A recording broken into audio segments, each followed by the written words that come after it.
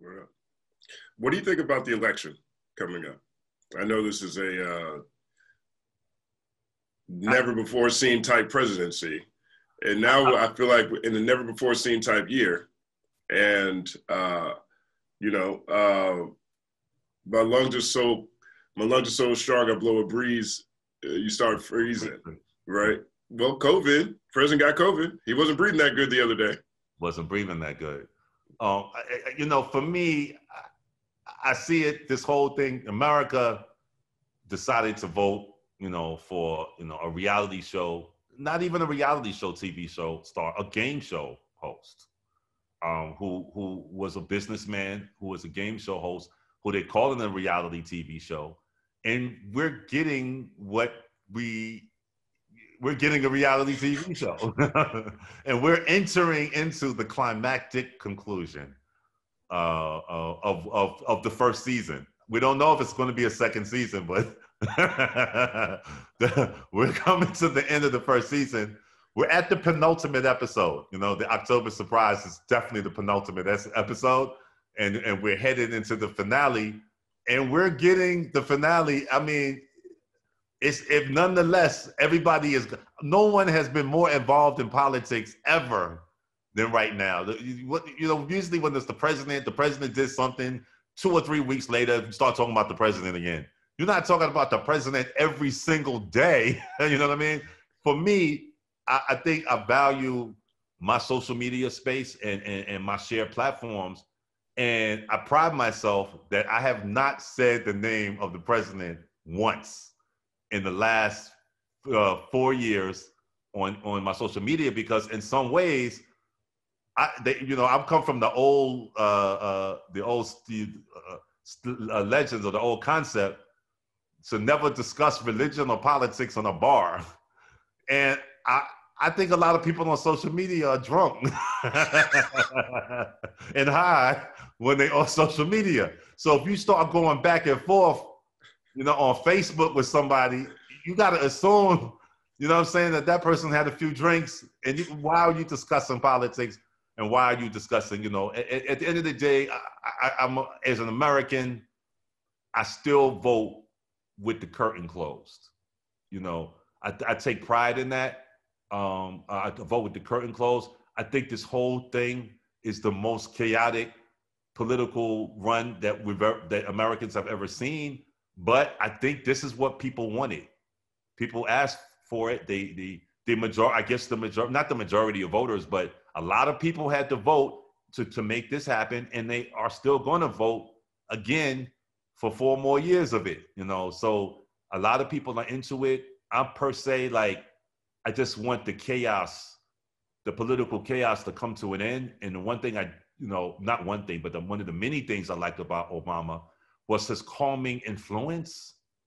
His calming influence and the ability to be presidential and create an environment of calm. He was great at just like telling people, calm down, it's going to be okay, whatever. And the guy we have now, you know what I'm saying? It's like a barbecue grill. You know what I'm saying? Like, dude is living lighter fluid. You know what I'm saying? Everything's got to be a bigger fire and blaze it even bigger than it is, and like really dramatic. And people are getting the show. I think it feeds social media. And I think this is one of these most interesting things about social media is how people can have people follow them who don't like them. You know, how OJ Simpson got like 1 million followers now. You know what I'm saying? Like, people are following to share whatever negative vibes. I think the president is up to like something like 80 million followers or something like that. And I think there's millions and millions of people who are just going on social media every day just to make negative comments. And I think that's a unique circumstance in modern culture, that whether it's negative or positive, that people still will respond to it and comment on it. So they're getting the comments. If people are bored in the house, they can just go on Twitter and see what's going on in politics and spend the whole day there interacting and sharing engagement, whatever's going on. For me, I just think I'm looking for a sense of calm. I'm looking for a sense of reason. I'm looking for some assurances. I'm looking for people to embrace each other. I'm looking for people to come together. And people used to say, I read a lot, and I read both sides of the story. So I read The Root, and then I'll read Breitbart. I want to hear what everybody has to say. And it was, there was some polarization during the Obama time, but this is the most polarization I think I've ever seen. And I'm ready for us. We're in a traumatic scenario in the first place, was what's going on in the world. And I'm just ready for people to come collectively together to fight off the things that we have to fight off. Is there a cure to polarization? I don't know. Is there a cure, in your opinion, to a polarized society? I mean, usually I would say war. War that happened last time. Alien invasions, Alien invasions. That'll get Earth together. War. We are desperately in need of one. I feel like we were closer during the Obama administration, but after coming into modern times or these latest times and seeing looking at both sides of social media and checking out the voices of Antifa versus the voices of Black Lives Matter versus the voices of the Proud Boys versus it seems like maybe it was like that before, and I just didn't notice it because I was just like, we good. Like, we got the president, we good. I was vibing with that, and maybe I didn't notice it, but now it's just like, oh my goodness, I think music can be that. I think when I went to Travis Scott concert, and I thought, culturally it was like everybody, just in a mosh pit, all races, all genders, all ages. I thought it was really cool. I think music also can challenge polarizing ideals. And I just hope people come together. We need people to come together to get through what we're going through right now. If everybody could just come together, we could possibly beat off the pandemic and other things. I do think there's so many important things for Black people that have remained not addressed for so long that it's scaring, some white people. It's scaring them to see. It's like it looks like we're coming out of nowhere with it. Like wow, we want to take down the Robert E. Lee statue, and they're like, why? You guys never wanted to do that before, like why? I'm like, Jewel, was not only a slave owner, not only one of the most vicious slave owners in description, not only a sadist who was described as tearing people's skin off their backs, Black people, and throwing salt on it, but then was the leader of a military branch that fought for the legal right to rape, torture, and murder Black people. And then I went to Alabama, and it's a Black high school called Robert E. Lee High School. And I'm like, why are Black people going to Robert E. Lee High School? I tried to understand it, but then they explained it to me, which I think is so important, what's going on with the Supreme Court justice. They said, when you complain and want to take the name off of a school, you got to go before the school boards. Then they got to take it to the courts. Then you take it to the courts, then you sue in the courts, or whatever, and those cases go up courts, appellate courts to higher courts. If it gets to a Supreme Court, and it's like, the Alabama Supreme Court, and it's a conservative Republican court, they vote to keep the name. And then what can you do? You're not supposed to be able to go against the court. So the only thing you could do then is break the law.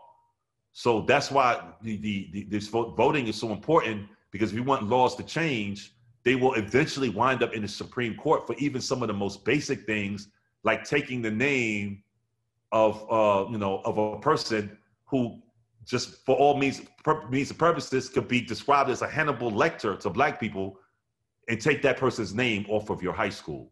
So just generally, that's my vibe on. That's my take on that, man. I want to move off of that. I think it's an interesting point, because there is another Supreme Court seat that is vacant. Yeah, and every time Supreme Court anything pops up, the Republicans seem to prioritize in a different way than the Democrats do. Of course. And the first thing I think about is Merrick Garland, because that's the first thing my Twitter feed says. And we're in a similar situation, I'd argue more extreme than when, you know, Merrick Garland was the same year. This is like the same month as the election. Right. You know, how do we get that message across to more people? Because I do think there is a lack of understanding in terms of all of the things at risk when it comes to voting. People think that, hey, my vote doesn't count when it comes to president. We got the Electoral College, right?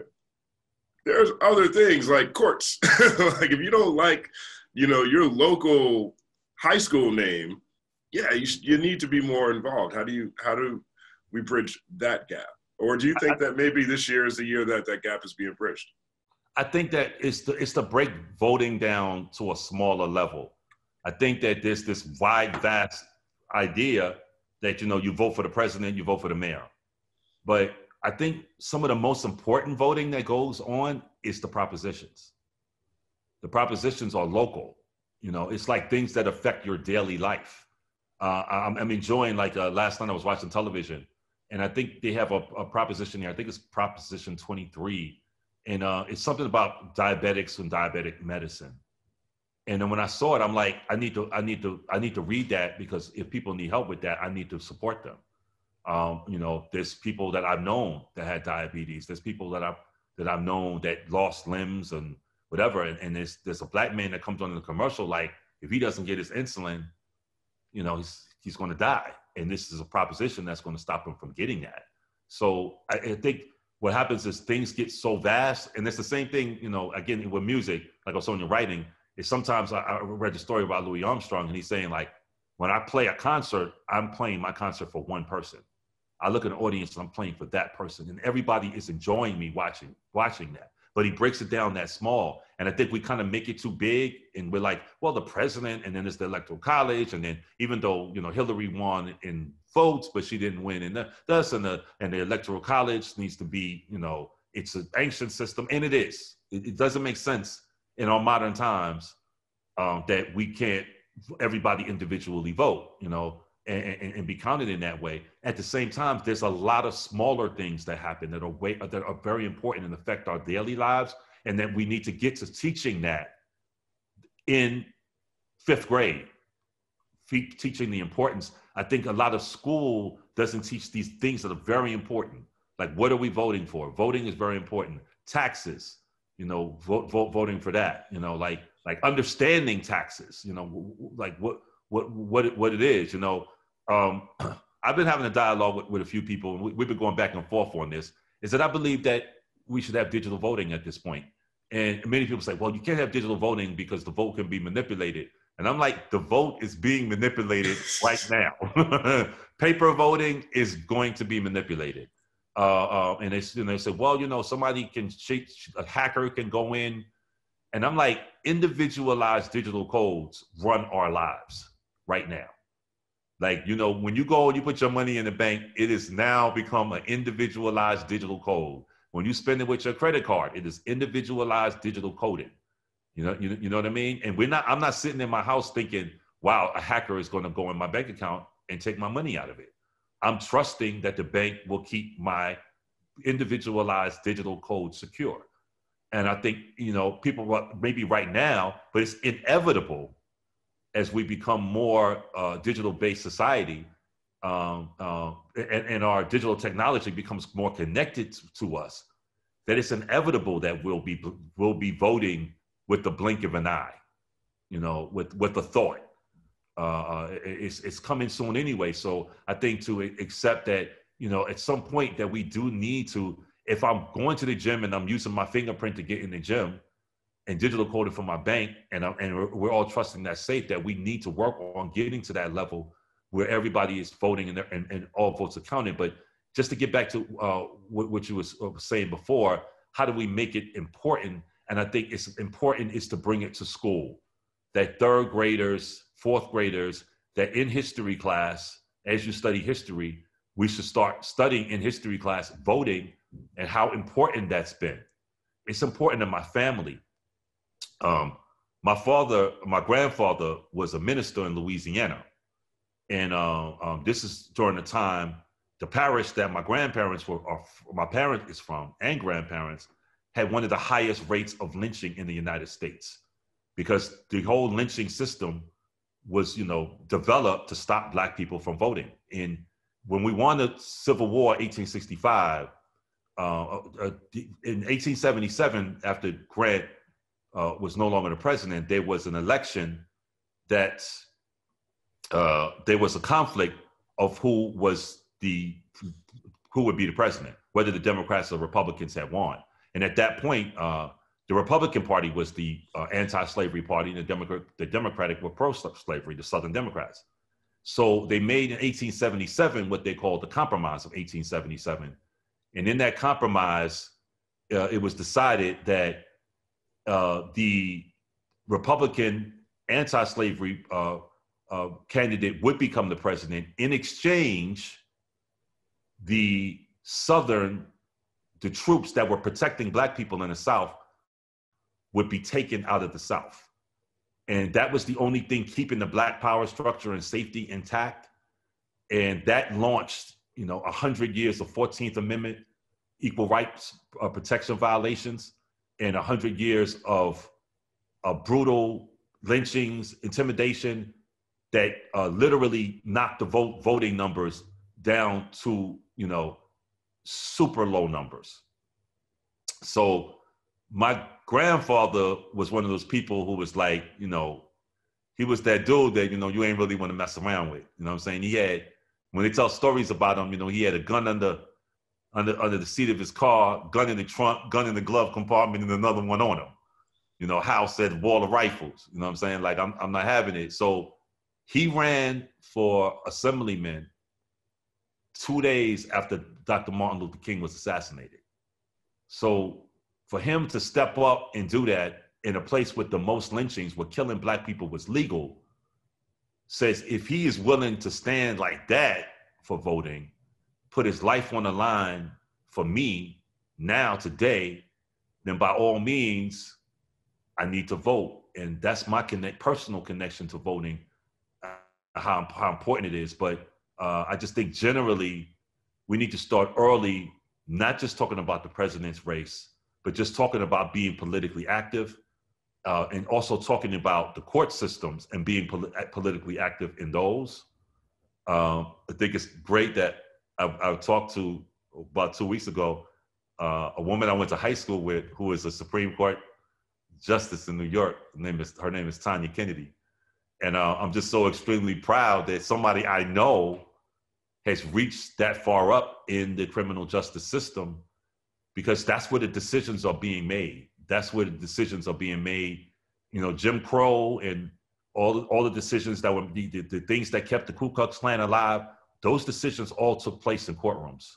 And if people appeal those decisions, it finally reached the Supreme Court. So when we're voting for the president, we're voting for cases that will eventually make it to the Supreme Court. And whether it be, the George Floyd murder, or whether it be taking the name of Robert E. Lee down from a high school, those decisions will eventually make it to the Supreme Court. So voting is very important. What was your reaction to, California deciding to take a look at reparations? I think that the reparations discussion is one of the most major discussions that the United States has to address. Because, you got a lot of people and they're like, well, I never owned slaves and nobody I know owned a slave. So why do we have to pay reparations now? And I'm like, it's not just about slavery, even though it should be. We're talking about cotton, in the cotton industry made the United States a superpower. That at the time, where Black people were working for free for corporations day and night for corporations, making money for corporations, that the South had the fourth richest economy on the planet Earth off of cotton, the most millionaires per capita anywhere on the entire planet Earth. So the economy that we know of America today was built by the enslavement of Black people and the money they made by not paying people to work, not feeding them properly, and being able to work people unlimited amount of hours until they were dead. So these were death camps. Like people were literally worked to death. So that financial structure was built. America was built that way. So when the Civil War was over, there was a dialogue that black people were supposed to get 40 acres and a mule. And if the people from slavery got even that, I think that discussion is an $8 trillion, $10 trillion discussion, minimum, if that happened. But instead of being financially rewarded, what actually happened was 100 years of civil rights violations and 14th Amendment constitutional violations, which means that we had the right to equal protection as Americans under the law. But there's countless murders that took place that the law turned their back on. There's countless stories of black people who built up properties and built up businesses, that those businesses were just taken away randomly and they were killed. If you go to the museums in Alabama, where I spent some time in last year, you could go to the various museums and you could see some of the stories of people who had, big businessmen, black businessmen, who everything they had was taken away. Their land was taken away. They were killed. And then, we're Americans from Watchmen are starting to finally get familiar with the story of, Oklahoma. And we're talking about that Wall Street, Black Wall Street, was growing to be comparable to the Wall Street in New York. Like we're talking about a major financial structure being built that, it was allowed legally for all of those people to be killed, for planes to fly over and bomb the area. And for that in 1919 to happen, those type of violations that happened all over the United States. So it was called the Red Summer. It's like so many people lost their businesses, this has been going on for so long, these violations, and their 14th Amendment violations. To say civil rights kind of puts it in a perspective.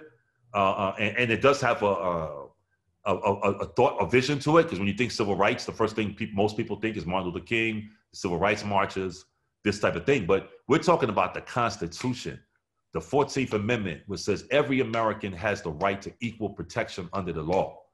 That was violated for 100 years until Martin Luther King, they pushed forward, and black people fought, and they struggled, and they fought, and they burnt cities, and they fought back. And then all of a sudden we get the Civil Rights Act passed. And now some people say, okay, well, you guys got the Civil Rights Act, and then it was over. But that's 1964, and Martin Luther King was killed, Dr. King was killed in 1968. So he was killed trying to bring these ideals to life. So, if you were born in the 60s, late 60s or early 70s, we are literally the first free generation of Black Americans.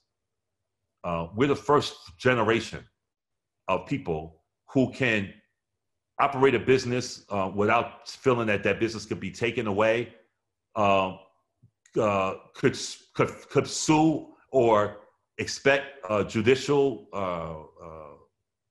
action after being killed. We're the first generation. My mom's generation, when my mom grew up in Louisiana, and you walk down the street and a white person walked on the other side of the street, you had to get off the street and walk in the gutter. You couldn't walk on that street. If you walked to a store, you couldn't spend over a $10 bill. Your bill had to be smaller than that, or people would look at you like, what are you doing with that? You can't even have a bill that high. You know what I'm saying? Like, we're talking about people leaving their homes and having to run away or leave. My mom had 11 brothers and sisters.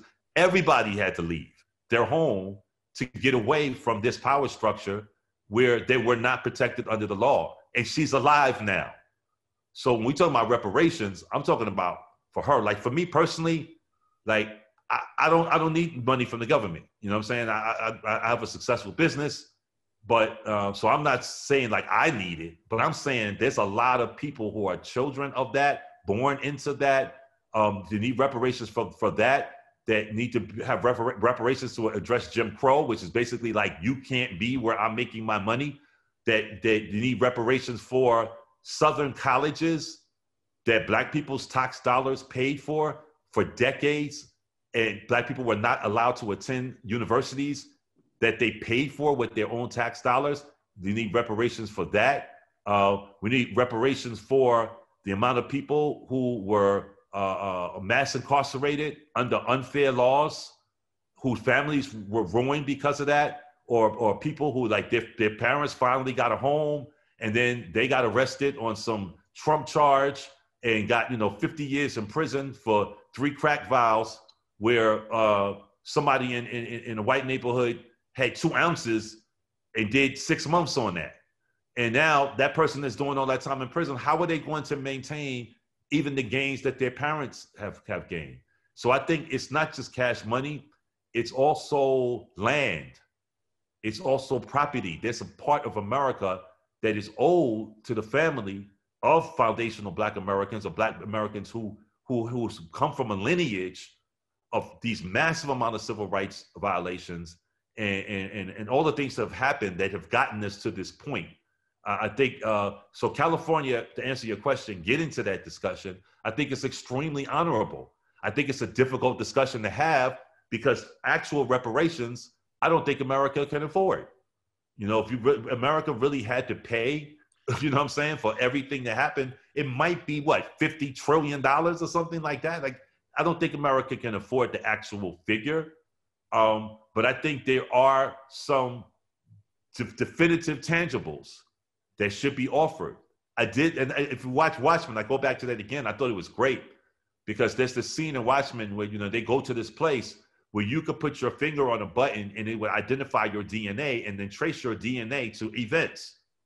And it is implying that there were reparations that were given to Black people who could trace them, trace their lineage and say, look, my family had 200 acres of property and were worth, $20 million in 1918.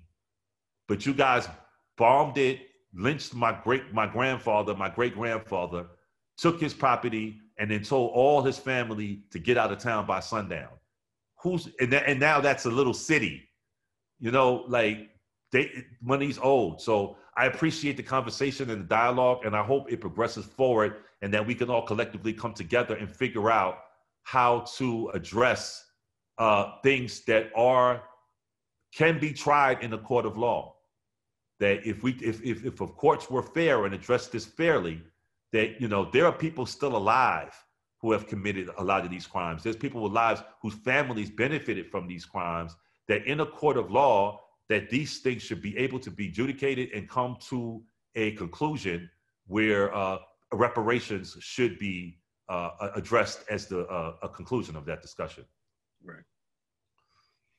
It's a great answer. I also think there's a lot of opportunity. One thing I did like about T.I. this year, was him, I'll say, take the lead or introduce the opportunity for corporate funded reparations as well.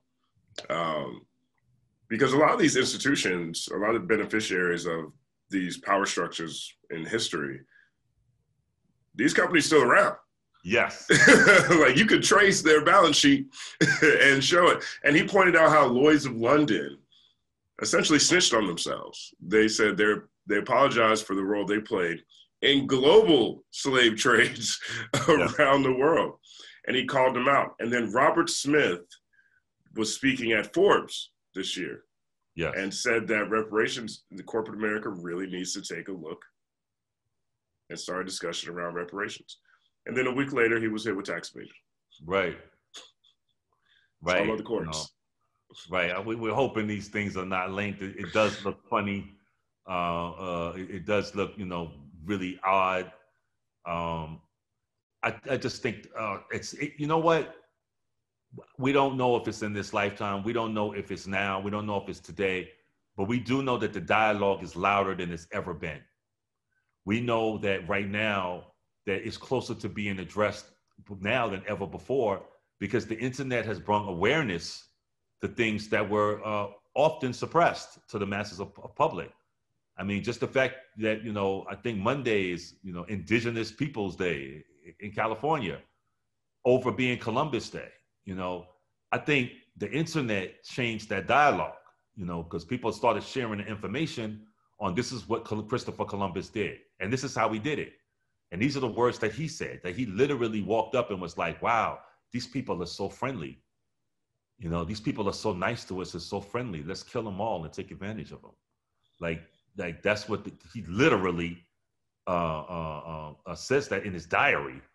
They're extorting people. They're coming to, you know, take everything, to rape, to pillage. This is what Christopher Columbus, people are starting to see what it is. And that's changing the dialogue. So I think in general, the internet, the information that you used to have to go to the back of the library and dig in the you know, when we were younger, you know, you wanted that Dr. Ben, that stolen legacy, George James, you wanted that you know, you know, you wanted that culture. You had to go find it in the backs of libraries, and you had to find these books and read. But now it's one Google search away for everybody to find out the real information. And that information spreads pretty fast now. And then with that in mind, I think we are closer than ever before to reparations. I'm not sure if it'll happen in this lifetime, my lifetime, but I would have never thought it was going to be a Black president either. And sure enough, in my lifetime, I did get to see that as well. So I'm hoping that this is addressed in my mom's lifetime. You know, my mom's in her 80s now. And I'm hoping that what she experienced as a kid, that literally, you know, made her have to leave her home and seek a life elsewhere because of just straight up racism and scary racism where, you know, she's telling me stories now of people who said things, or people, you know, like she told me it's this guy and he was in high school and he was really good looking and this girl liked him, a white girl liked him. And it was like the family had to get him out of town because they was coming to murder him.